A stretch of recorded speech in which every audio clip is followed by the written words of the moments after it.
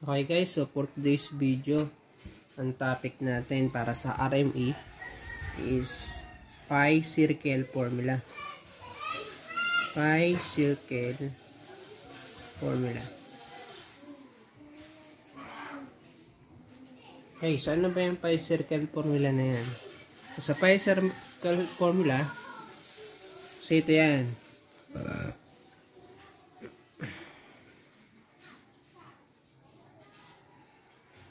So, P, I, E. Where P is the power, I is current, then E is voltage. So, kaya siya tinawag na pi circle formula. Okay? So, P, I, E. Ang binasa mo, pi. Okay? So, dito sa pi circle formula na to, so, ito ay mabilis yung technique. Kung halimbawa, hindi mo memorize yung formula, so, kapag tinakpan mo yung letter P, I times E. Okay? P is equal to I times E. Power is equal to the current times the voltage. Next, pag tinakpan mo naman yung I, kung nawawala yung I, so P divided by E.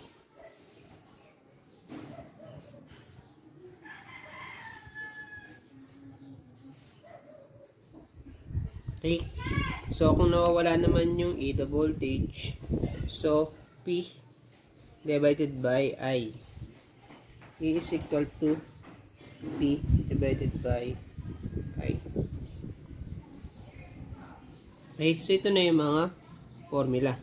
Pero kahit hindi mo isa-isahin to, alamin mo lang tong pi circle formula. So, tatakpan mo lang siya. So, makukuha mo kung ano yung formula. Kung halimbawa, I, nawawala. So, P divided by E. Okay? Kung nawawala yung P, so, takpan mo lang I times E. Nawala naman yung E, P divided by I. Okay, so madali lang siya. So ngayon, magbibigay tayo ng mga sample problems. Okay, so ito yung mga problems na to ay mga napapasama rin sa mga board questionnaires. Okay, so start natin. So problem number 1. What is the power loss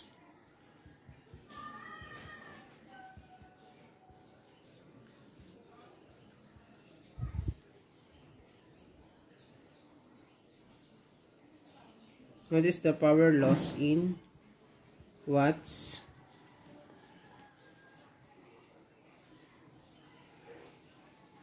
for two conductors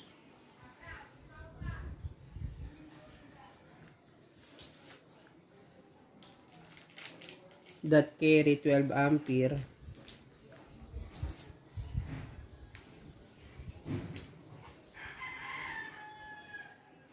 and have a voltage drop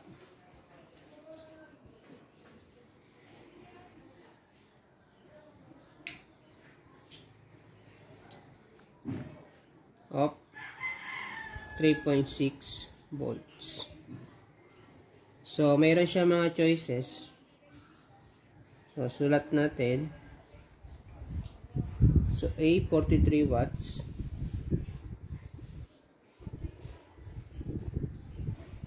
B, 4.3. C, 432. Then, letter D, none of this. So, basahin natin ulit. What is the power loss in watts for two conductors that carry 12 amperes and have a voltage drop of 3.6 volts? Okay, so sa problem, so kailangan mo munang tingnan kung ano yung mga given. Okay? So, sulat natin yung mga given. So, given niya, meron siyang current na 12 ampere. Next given, meron siyang voltage drop na 3.6 volts. So, E is 3.6 volts. So, E or letter B, pareho lang yun. Ibig sabihin kasi ng E, so that is electromotive force. Okay, or voltage. So, ang nawawala dito is power. So, babalik tayo doon sa pi circle formula. So, dito, nawawala yung letter P. So, power. So, takpan mo lang siya. So, I times E, yung formula natin.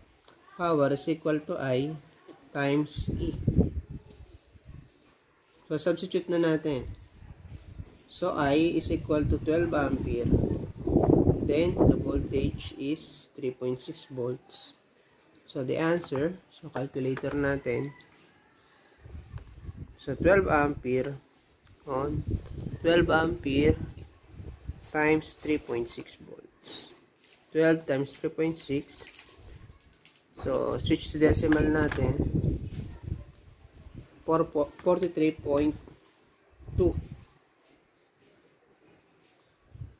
43.2 watts. So, tingnan natin sa choices. 43, 4.3, 432. None of this. Okay? So, syempre, sa ganyan, ang pipiliin may pinakamalapit.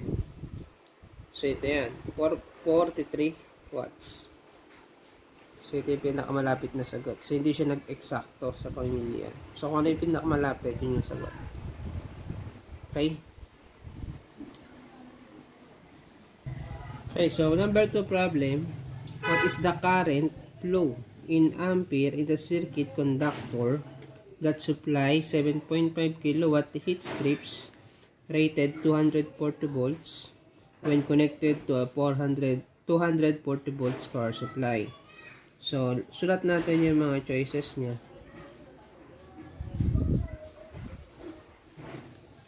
$25 ampere, 31 ampere, 39 ampere. So, none of this.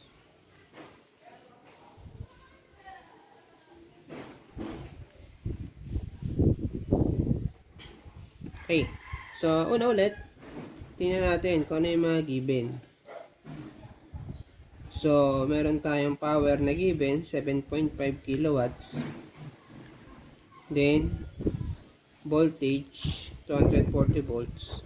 So, ang nawawala ngayon is, what is the current? So, current. So, balik ulit tayo dun sa pi circle formula. Okay? So, kung nawawala ay I, so tatakpan lang natin siya. So, the formula is P divided by E. I is equal to P divided by E, where P is 7.5 kilowatts, then E is 240 volts. Okay, 7.5 kilowatts. So, convert natin into watts. Kailangan na convert into watts to. Kasi naka-kilowatt siya. So, para maging watts to, times by 1,000. So, 7.5 times 1,000. Kasi sa 1 kilowatts, merong 1,000 watts. Okay? 1 kilowatt is equal to 1,000 watts. So, sagot dito is 7,500 watts divided by 240 volts. So, using calculator, 7,500 divided by 240 is equal to 31.25. So, the current flowing in the circuit is 31.25. So, ang unit niya is ampere. So, tingin tayo dun sa choices. So, ito yung pinakamalapit, 31. So, the answer is letter B. Okay, so lagi natin tinatandaan, magkakopit ka ng ganito. So, yung kapag naka-kilowatt siya, i-convert mo siya ng watts. Okay, by multiplying 1,000. Okay.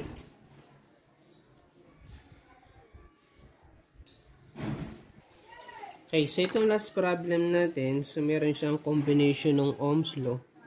So meron na naman tayong discussion ng Ohm's law dun sa previous topic natin. So madali lang naman yung formula ng Ohm's law.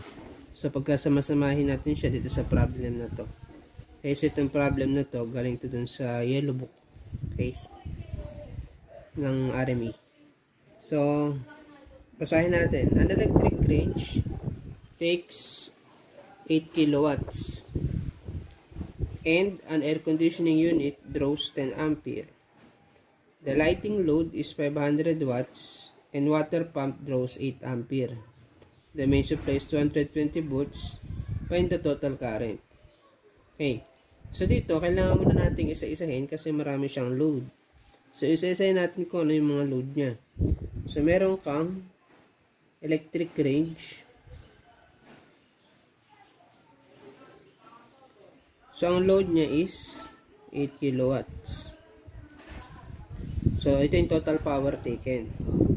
And, air conditioning unit. So, sa ACU, meron ka ng current. So, hindi na natin isusolve yan. Kasi tinatanong ko sa rito yung total current. 10 ampere. Next, yung lighting load. Lighting, meron 500 watts. Then, water pump. Meron kang 8 ampere. So, ang supply mo daw is 220 volts.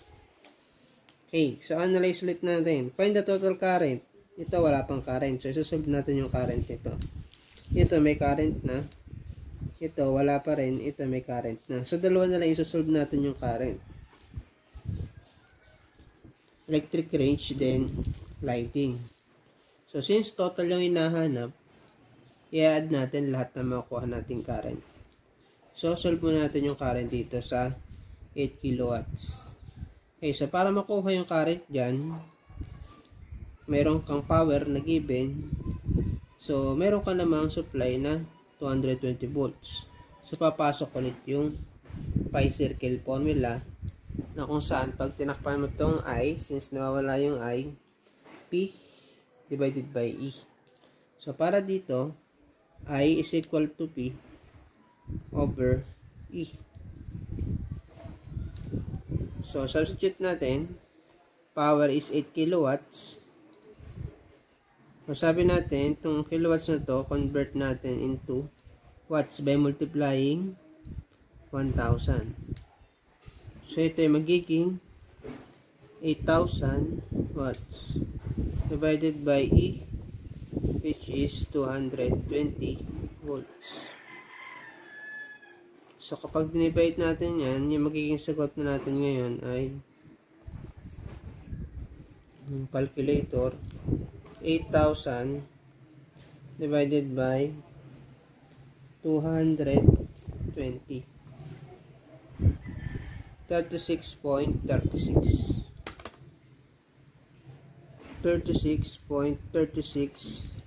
ampere. So, ito yung current ng electric range. So, next.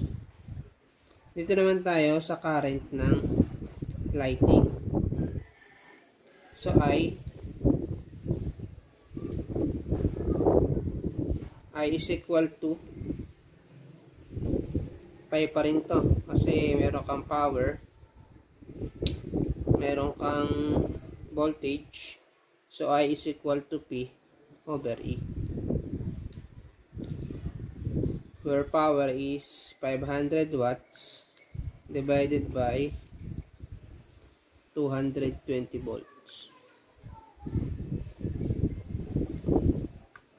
So, naka-watts na to, so diretso na yan. So, 500 divided by 220 decimal 2.27 ampere. So, para makuha yung total current, so I total is equal to I1 plus I2 plus I3 plus I4. Kasi apat yung current na, apat yung load natin. So, yung I1 is equal to 36.36 para sa electric range plus 10 ampere plus 2.27 plus 8. So, using calculator, 36.36 plus 10 plus 2.27 plus 8. So, the answer is 56.3 ampere. So, ito yung total power niya. Okay? So, ganun lang. Kasimple mag-solve ng power. So, given yung current, then voltage. So, I hope may tunan kayo. So, at huwag niyong kalimutang i-like, share, and subscribe. Okay?